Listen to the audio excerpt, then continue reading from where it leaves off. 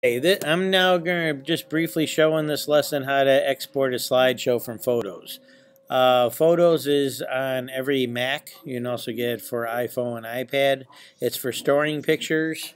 You can import pictures into here from, let's see here, I got QuickTime Player open.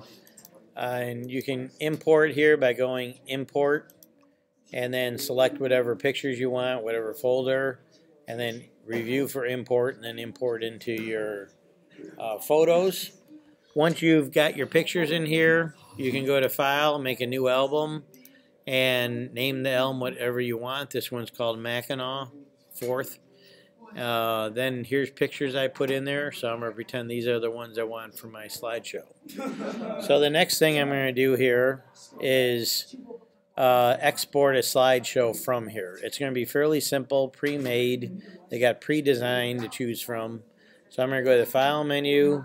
I'm going to Create. I'm going to Slideshow. And this comes up. Now it says add 30 photos to slideshow. That's fine. That's how many are in this album. I can slideshow. I got slideshow name. I'm going to put Mackinac Island. And then I'm going to hit OK. Now when I hit OK, it brings us to this view right here. You see the Mackinac Island there. You could click and just play it from here, but we don't want to do that. We're going to click up here first on the right. That allows us to pick a style for our slideshow. They got various types of styles here, depending on your preference.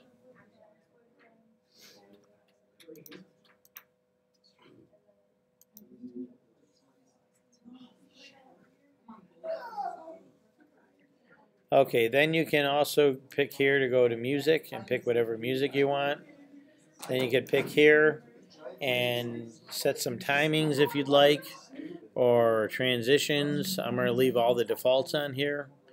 And then I can now hit play if I want to play it, or I can go way up here on top and click export.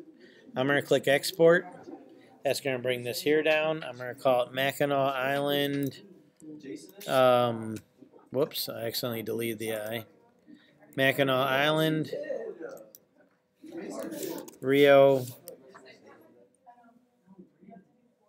3, or actually V3.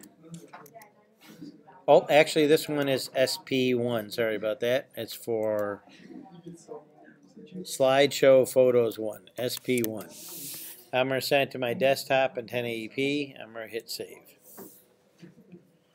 And that's pretty much it. Now I'll get a slideshow that's made really fast, really easy right here in Slides.